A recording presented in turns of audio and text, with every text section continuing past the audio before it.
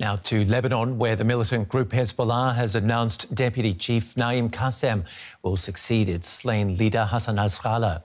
The group says Kassem was elected to the role due to his adherence to the principles and goals of Hezbollah. The 71-year-old replaces longtime leader Nasrallah, who was killed in an Israeli strike on Beirut in September. Journalist Stella Männer is in Beirut. Stella, tell us, who is Naim Kassem?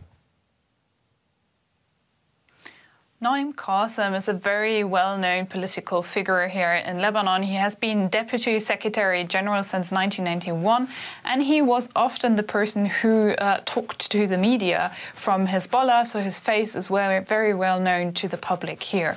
After Nasrallah's death, he also already served a little bit like an interim leader by delivering 3 speeches since then.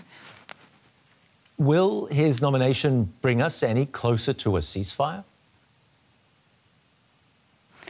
In his last speech, Naim Kassem did indeed address the topic of a ceasefire by saying that a peace deal is very much needed and a deal shouldn't be linked anymore to further agreements in Gaza. But this, again, is nothing new. Hezbollah has mentioned its willingness to achieve a ceasefire over and over again. So in reality, whether a deal will happen or not is just a little bit more complicated as more actors are involved.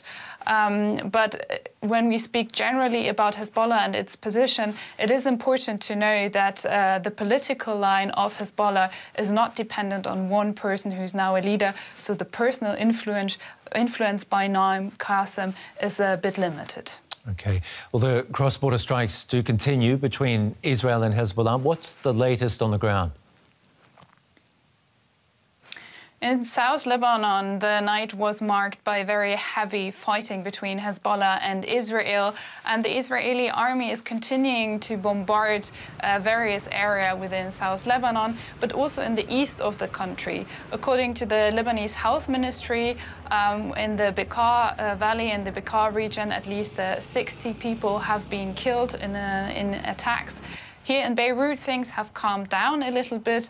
Last night was the 2nd night in a row without any airstrikes on the southern suburbs of Beirut. The latest there from Stella Männer in Beirut. Thank you.